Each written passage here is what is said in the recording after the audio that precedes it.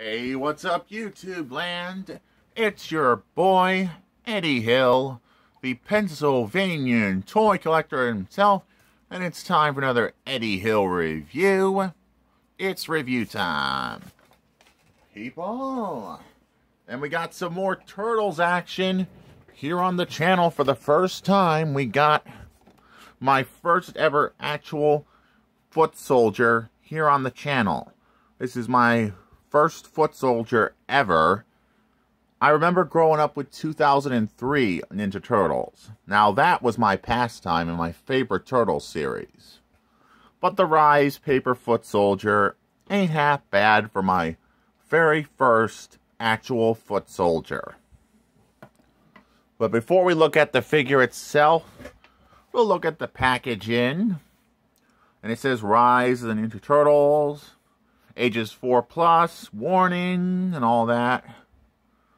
Spin Master, Nicktoons, and finally we got the other figures in the line, like the Raphael, Leonardo, which I don't have, or Raphael, Donatello I don't have, but I have, not Donatello, but Mikey. I don't have Mikey, but I have Donatello. Sorry if I had to correct myself. Here are the other figures in the line to collect.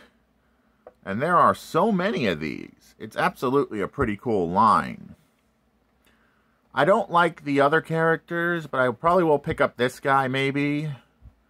Maybe him, because he was pretty gnarly. Not Pudgy Pig or the other one from the pizza place. I don't like him. Definitely Master Splinter and probably April. And the other Turtles. But yeah, I like this line of figures. It's pretty cool. And now we're going to get on to the review of this figure. But before that, we're going to look at this Micro Turtles playset. I got this from the Goodwill outlet. And this is pretty cool because I never had a Micro Turtles thing. You open up the shell and you get a little micro world. Ain't that cool? It's like a Dungeons and Dragons micro world. That is awesome. And you get little figures here too. I'll show those off. Just let me pull them out. Had to put a couple in the cells. Come on. Come on, little dude. Out of there. They can be tricky to put in the dungeon cells. But this is pretty cool. Probably my favorite piece of new Turtle merch I've ever picked up, because this is new to me. Okay, here we got the Dungeons and Dragons sort of turtle vibe. It's pretty cool. And such. And you open up the back like so. And you can stand this on its own. And boom. You get a Dungeons and Dragons sort of turtle vibe, which is pretty retro, and a throne?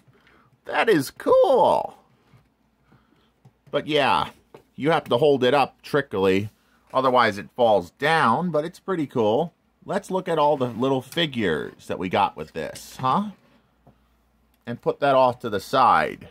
We got this little, whatever it is, I think it's a dungeon monster. I don't know this guy, but if you know him, leave me a comment. But he's got a sword and a shield.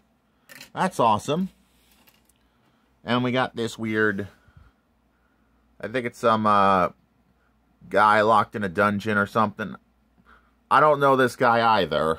But if you know, leave me a comment. Next we got this weird, strong green dude. And he is freaky looking. For a tiny dude, he is pretty freaky. Yeah, very freaky. I can barely make him out on the camera because he's so hard to get on camera because he's so small. And of course, next we have my boy. It's Donatello in a Dungeons and Dragons style. Oh man, this is so cool. So glad I have this little play set. This is cool. Would I recommend this little play set if you're a Turtles fan like I was when I was a kid? Yes, it is good. I grew up with 2003.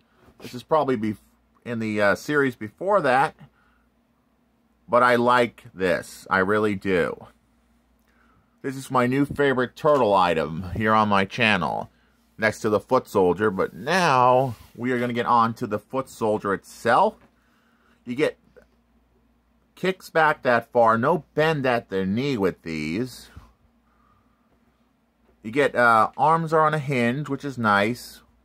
Full rotation, which is good. I love rotation. He could be like, "I'll see you next time, turtles." And you get a cool head that is on a ball joint, which is nice. I love that they put the effort into that. And the blue eyes are absolutely creepy. And he's got a little ninja scythe-like weapon. He can be like, slash, slash. Take this, turtles. And his arms are really well articulated. But now we're going to look at the little paper foot origami soldiers. And here's one. They're not very good looking, but what they turn into is absolutely pretty cool. There's one. And here's an even smaller one. So these are pretty cool little accessories. Just so I don't lose them, I'll probably put them in a Ziploc. But now, for comparison, here he is next to my other Rise of the Ninja Turtles. Here's Donatello. He could be like, "Take this, Donatello, slash, slash. You think you're going to beat me, you overgrown paper soldier? Hey-ya!" And kick his butt. Because he's a turtle. He's awesome. Would I recommend these figures if you're into turtles? Yes, they are not half bad for about how much I paid for them. I paid about $14 for this dude, and I would highly recommend this guy. He's a nice first foot soldier to pick up. And maybe I'll pick up another one if I ever find it. But otherwise, this is a really good figure. Especially from Rise. It ain't half bad. Sure, it's got some twisted limbs and stuff, but it's a paper foot soldier. It's freaky looking. And that's why I like it.